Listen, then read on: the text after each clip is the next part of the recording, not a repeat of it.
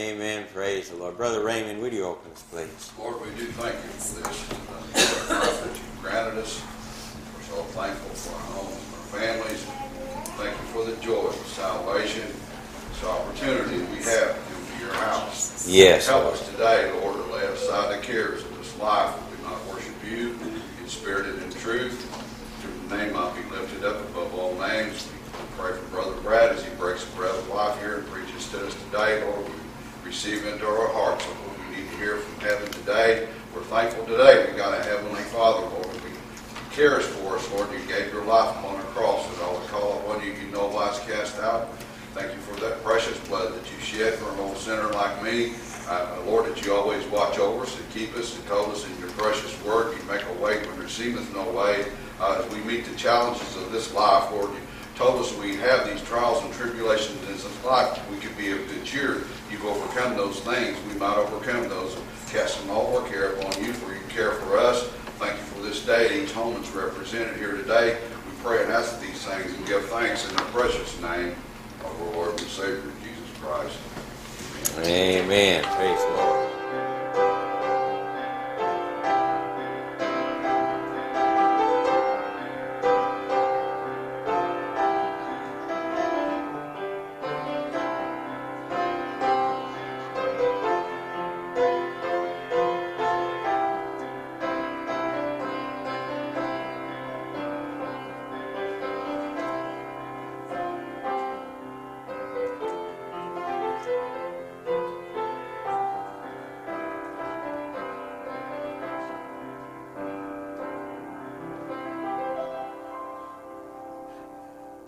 Good. Take your Bible this morning. We're going to go over to, first of all, I want to just read Acts chapter 9. Acts chapter 9. Then we're going to go to 1 Corinthians chapter 13. Acts chapter 9. Familiar a story in Acts chapter 9. Yeah, we just read it during Sunday school. Oh, you did, huh? Acts chapter 9, verse 1. And Saul, yet breathing out threatenings and slaughter against the disciples of the Lord, went into the high priest. Now I want you to notice who we're talking about here. This is talking about Paul, and how the Lord had changed his life miraculous this day. And he desired of him letters to Damascus to the synagogues, that if he found any of this way, whether they were men or women, he might bring them bound unto Jerusalem. And as he journeyed, he came near Damascus, and suddenly there was shined round about him a light from heaven. And he fell to the earth, and he heard a voice saying unto him, Saul, Saul, why persecutest thou me? And he said, Who art thou, Lord? And the Lord said, I am Jesus, whom thou persecutest. It is hard for thee to kick against the pricks. Verse 6 says, And he trembling and astonished said, Lord, what wilt thou have me to do? And the Lord said to him, Arise and go to the city, and it shall be told thee what thou must do. Turn over to 1 Corinthians chapter 13. Verse 11, it says, When I was a child, I spake as a child. I understood as a child. I thought as a child. It said, But when I became a man, I put away childish things. As we read this, we find a phrase that says, When I became a man. Paul's making this statement. I was doing a little reading on some different cultures. What the requirements was to become a man. There's a small island in the South Pacific, and I seen this one time on, I don't know, it was on some document on TV. They built a scaffolding.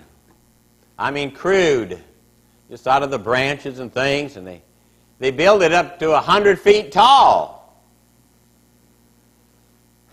Well, they're building this so these boys can climb on the very top, tie a rope to their ankles, and jump off.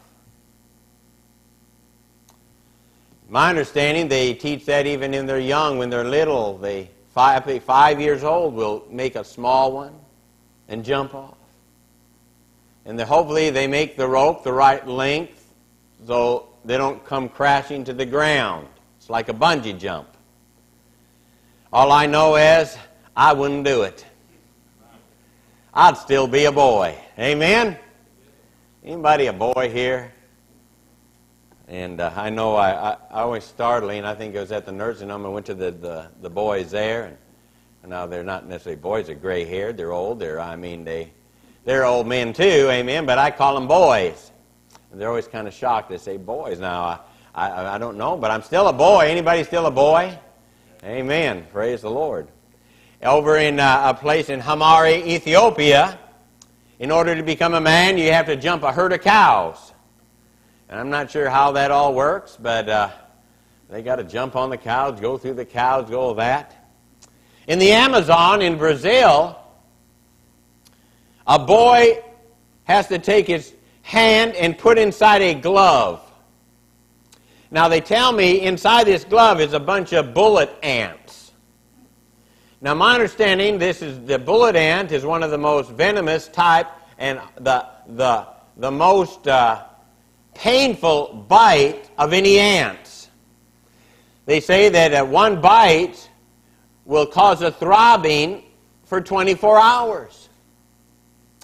And this ritual is that you put your hand in there and it's full of these ants. And you are to keep your hand in that glove for 10 minutes without saying anything.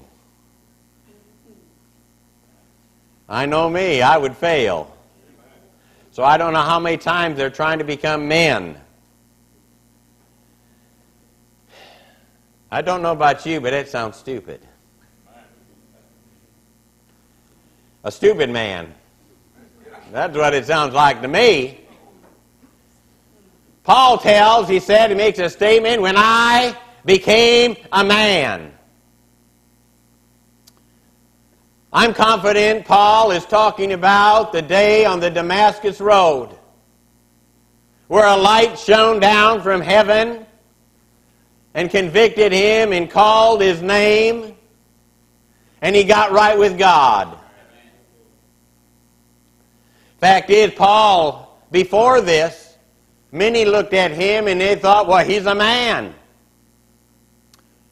He had bravery. He had courage.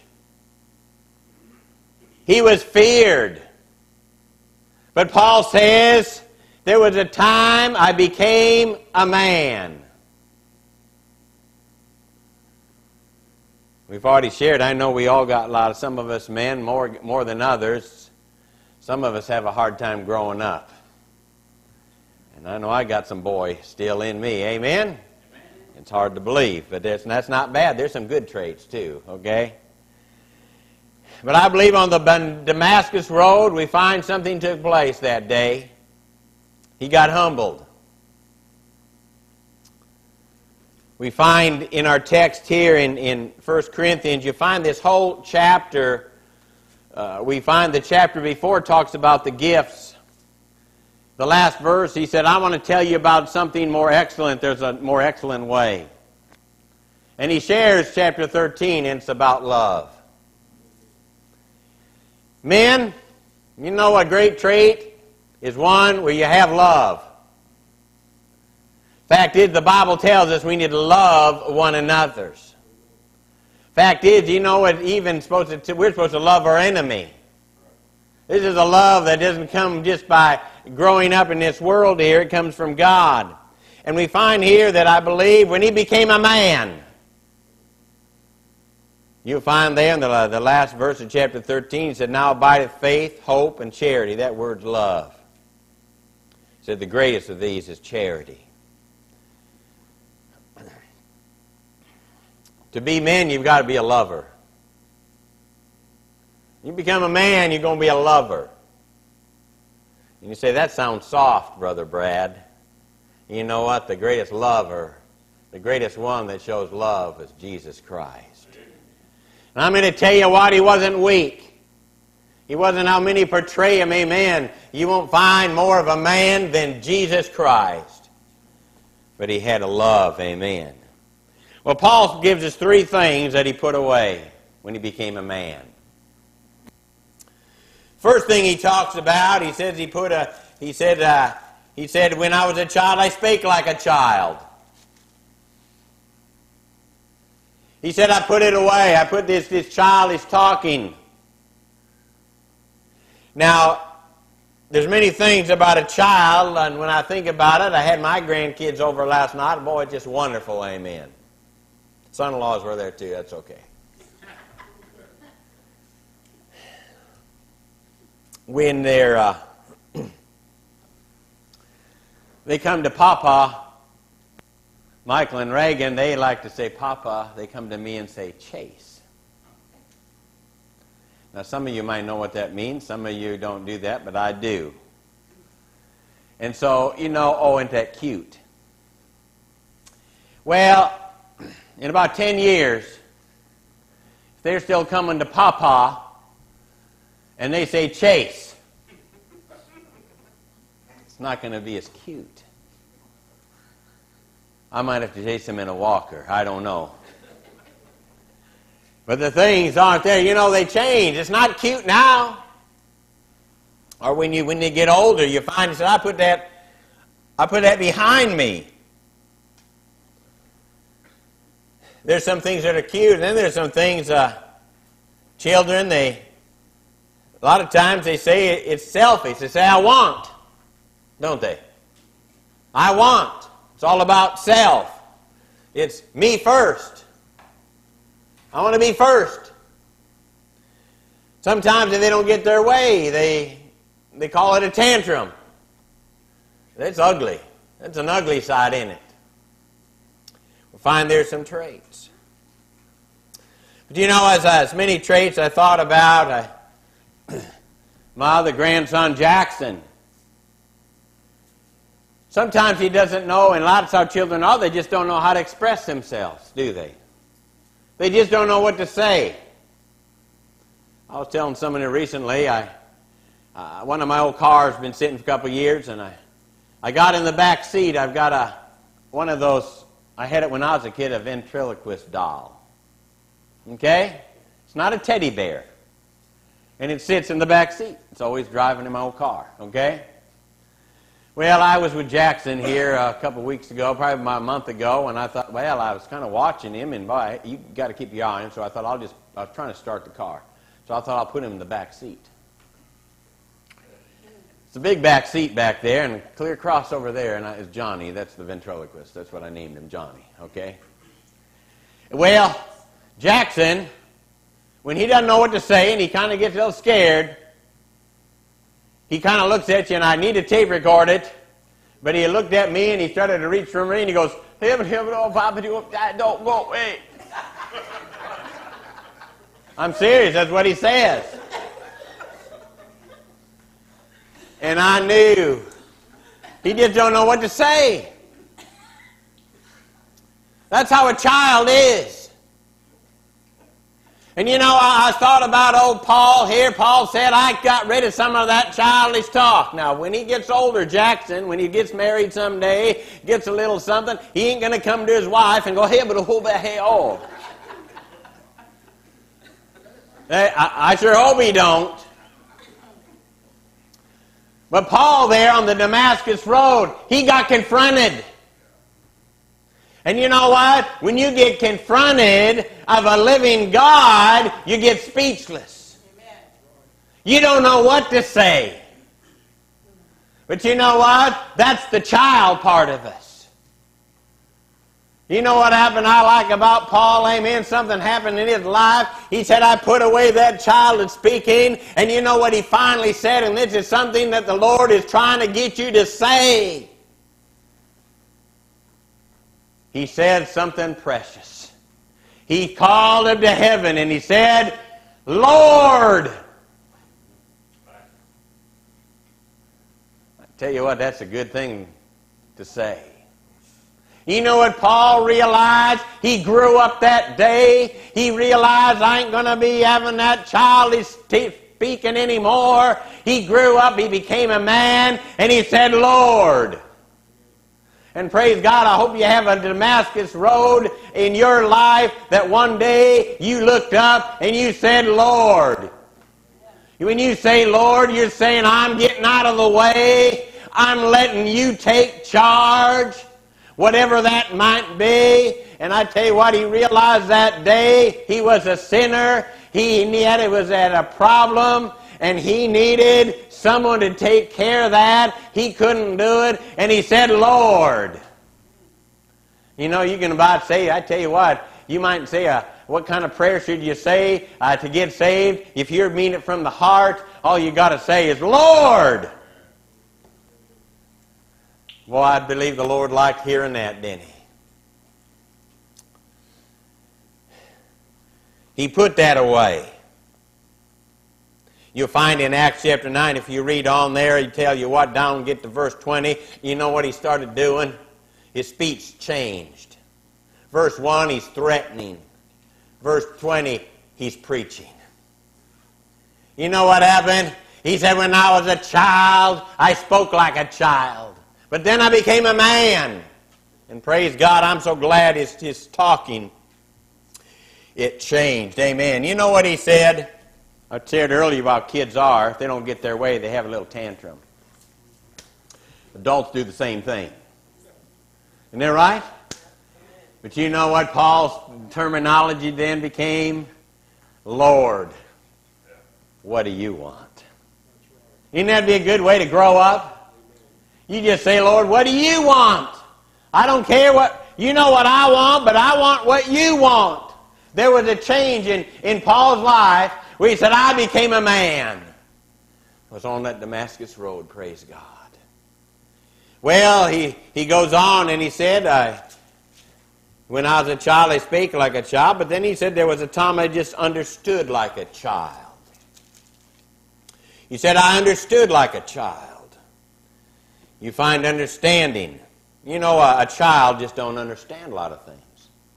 I've said that before many times with your child or with a grandchild. Say, well, they just don't understand yet. They just don't understand.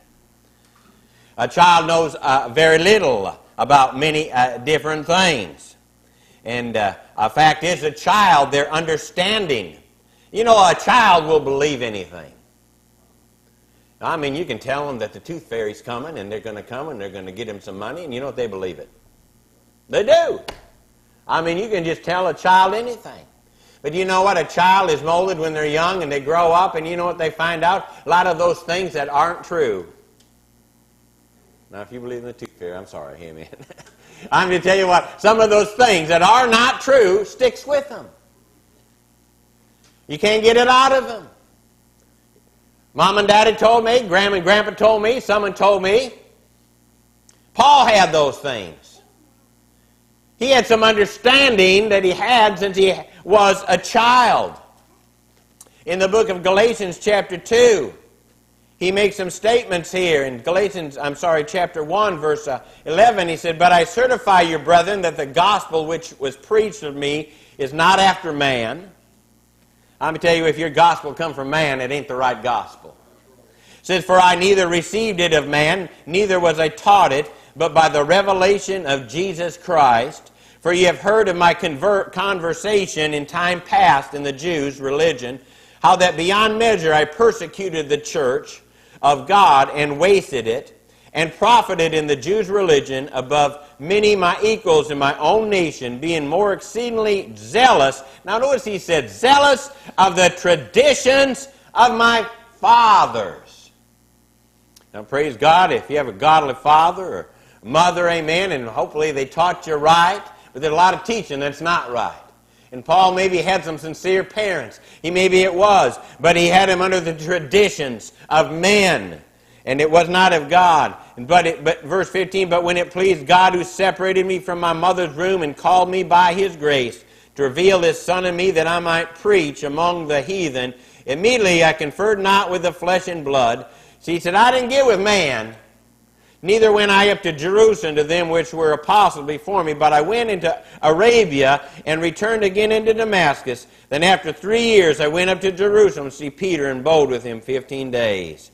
But of the other of the apostles saw I none, save James, the Lord's brother. You know what I like about Paul? You know where he got his doctrine? He got along with God. Now, I don't understand it. I tell you what, there's folks that are not just children, there's folks that are adults, and they have never really got alone with God and found out the truth. We're adults. He's given us a book. He's given us a mind. And I tell you what, I'll say this, don't you do what I do. Don't you do what I say unless you back it up with what he says. How many just are led astray because somebody said, well, I believe them, they're sincere, it must be right. That's childish thinking. He said, I put away that childish thinking, amen. My understanding is now changed, amen. My understanding, it came from the Lord, amen. That's what we need. We find, by the way, you don't have to understand everything either. If you're here and you say, well, I got to have it all figured out, you ain't going to get it all figured out. There's a song here I like, amen. If I could sing, I'd just sing it, but when I'm not going to, amen. It says, farther along. Amen. But I like that song. It's got the word understanding in it. It says, tempted and tried, we're often made to wonder why it should be thus all the day long, while there are others living about us, never molested, though in the wrong. It says, farther along, we'll know all about it. You know, I thought about that. I thought about Brother Chuck. He wants to sing for the Lord. It's hard to understand it, though, isn't it? Why is he getting strokes? But you know what? Farther along.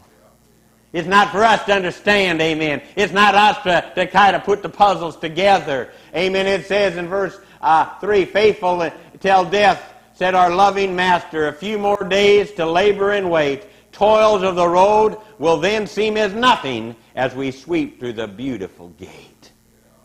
When we get through that gate, farther along, we'll understand. Amen. I like when we see Jesus coming in glory, when he comes from his home in the sky, then we shall meet him in the bright mansion. We'll understand it all by and by. You know what Paul said? I don't have to understand it now. I thought I had an understanding, but on the Damascus road I got a new understanding. Amen. He maybe had the doctorate degree. He had the master's degree. He knew everything, but praise God, I like that. I've heard preachers say that he got the BA, born again degree. Amen. Praise the Lord. He said, I don't have to understand it. I'll know it's in his hands. Amen. Boy, I'm glad. Amen. Praise the Lord. He said, I put away those childish things. The Bible said, lean not under thy own understanding, but in all thy ways acknowledge him, and he shall direct thy paths. Praise the Lord.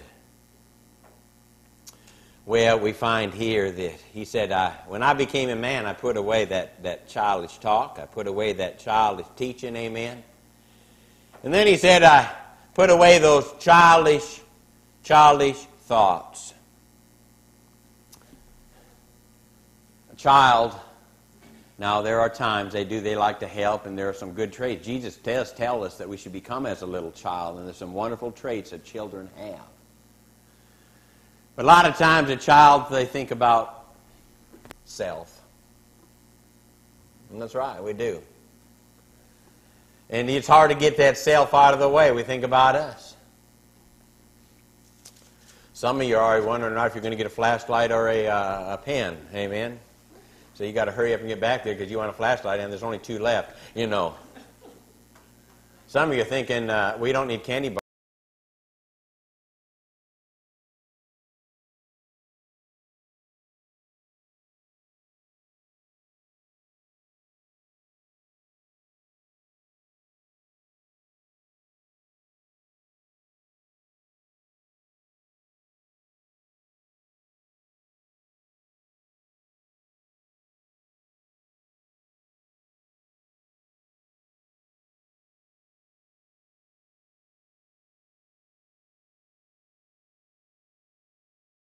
a hamburger. I mean, whatever. I mean, that's just how we are. But do you know what happened there on the Damascus Road?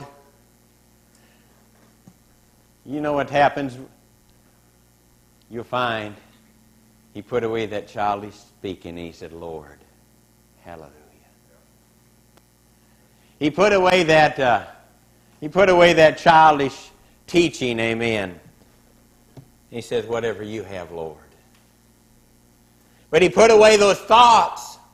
And you know what happened? The Bible said, if any man be in Christ, he's a new creature. And I'm going to tell you, on the Damascus Road, you'll find that Paul was not the same. Paul didn't get up that day, amen. He said, well, yeah, I got saved yesterday, and just keep on going on doing the same old thing. I tell you what, there was a change in his life. And his thought, it starts in your thoughts. He said, I used to think about ways and things, and boy, I tell you what, that was against Christ. But you know what now? He said, I think about my loving Savior. He didn't think about Jesus before.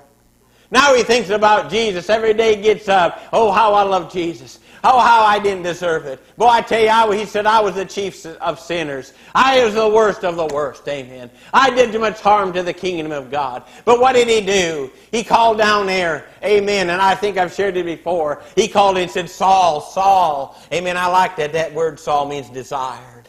He desired Saul, amen. Changed his name to Paul, amen. Maybe Paul changed his name. Name Paul means little. I'm a nobody, amen. But praise God, called that name, my name down on that Damascus Road, amen. And there was a day I put away those childish things. And you know what? I became a man. You know what real men do? They have a love for the Savior. Oh, how I love Jesus. How can you not love Jesus? I tell you what, you say, well, I don't know. You know what? We're too proud. You know why we don't love Him like we should? We're too proud. We think we deserve something.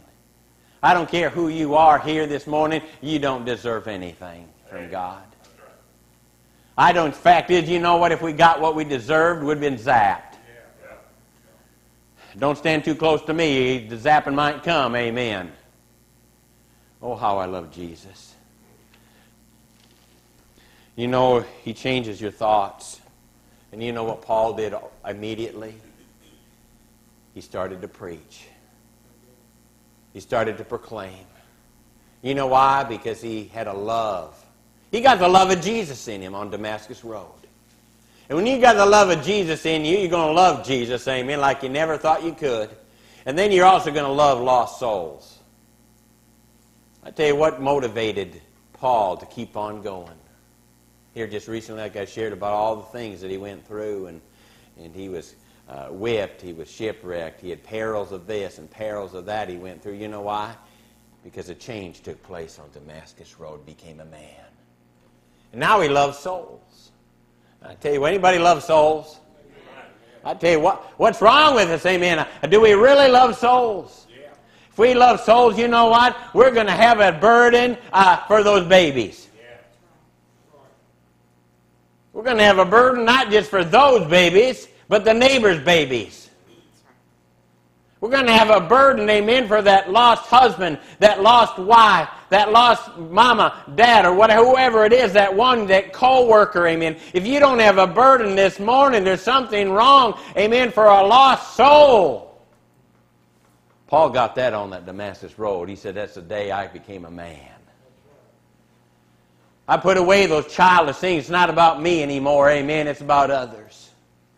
And you know, by the way, amen, praise God, you know, we come here every time we gather. I tell you, it's about a lost and dying world. If we get off that focus there, amen, people need Jesus. Paul was about serving Him. He loved to serve the Lord. He had a love that took place in his life. Something happened on the Damascus Road. You know what? He just didn't get wet by some baptism, did he? He didn't come and just say some kind of prayer. He got the love of Jesus. He said, let me tell you about something more excellent way. There's a better way. Paul had a love to see Jesus. He said, I'm looking forward to his appearing. Paul got to see him, amen. He didn't see him in the clouds, but amen, he got there. This morning, he said, when I became a man.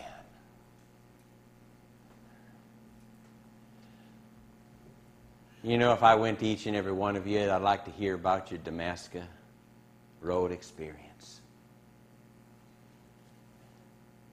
Paul's was real. I hear a lot of folks, they'll tell me some sort of experience. Yeah, when I was a kid, I did this and that, and they don't know, nothing happened. Maybe it did. But if it did happen, the love of Jesus got in there. And there's something that took place. He put away he got a different talk, got a different understanding. He got a different thought. Do you have that Damascus Road? I don't know. There's only one road. There's only one way. Devil's got a lot of different ways, and he's got a lot of folks convinced that their way was okay. You know what? I'm so glad when I became a man. By the way, you can become a woman too. Amen. It's for everybody. Let's all stand this morning. Father, I thank you. Lord, maybe we're here and as Paul, I believe for many times the Lord knocked on his heart and he didn't know what to say. Boy, for a while it was all right, but after a while it got kind of old. And praise the Lord loved him enough, had a desire enough for him that he knew what it was going to take. And he reached down into his heart. And Paul cried out and he said, Lord. A lot of times people say that, but it's being abused. But when Paul said it, he meant it. And he knew about that day where he matured. When he saw the light, he realized that the one he was rejecting was the one that was saving him. Lord, we thank you. Lord, help us, Lord, in our walk, in our talk, in all the areas of our life. Maybe we don't know what to say, or we can just say, Lord, I need you. I need you to take charge. I need you to be first place. I need you on the throne of my life. Maybe we've been listening to tradition, what someone else says. Oh, help us, Lord, to get alone with you. We get a better understanding. Lord, we all can grow closer. We can all grow more like you. Help us to be the men and women that you'd want us to be. Father, have your way in Jesus' precious name. Amen. With every eye closed, every head bowed this morning. The Lord would call down this morning and call your name. Can you call back up and say, oh Lord, Lord? Is he Lord? Is he King of Kings? Is he on the throne? Is he lifted up into the position he needs to be in our lives? Where is he? Is he there just when we need him? We call unto him? Is he there when we just don't know when to make a decision? He needs to be the decision maker.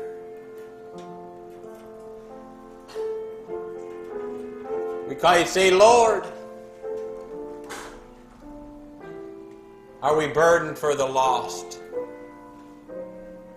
Oh, help us. Greatest need of anyone in this world is Jesus. We got kids, we got grandkids, we got family. They're all around us. They don't know Jesus.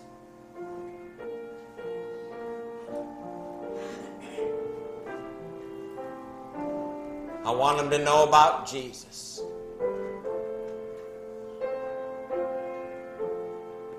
I want them to know that He's just not on the outside calling.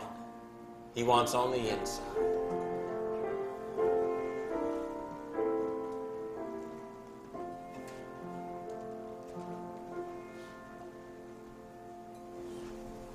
Brother O.J., would you close us, please? Blessed Heavenly Father, Lord, we want to thank you again, Lord, for allowing us to be in your house today. And Lord, we want to thank you, Lord, for giving us the courage and the understanding, Lord, that to be a real man, Lord, we have to come to you. Lord, we know that you will guide and direct each and every one of us, Lord. You will fill our hearts with everything we need, Lord. And Lord, we ask that you'll answer each and every prayer request that was lifted up to you here today. And Lord, we know that you will answer these prayer requests in the way you see fit for us, Lord. Lord, we ask these things in your precious and holy name we pray. Amen.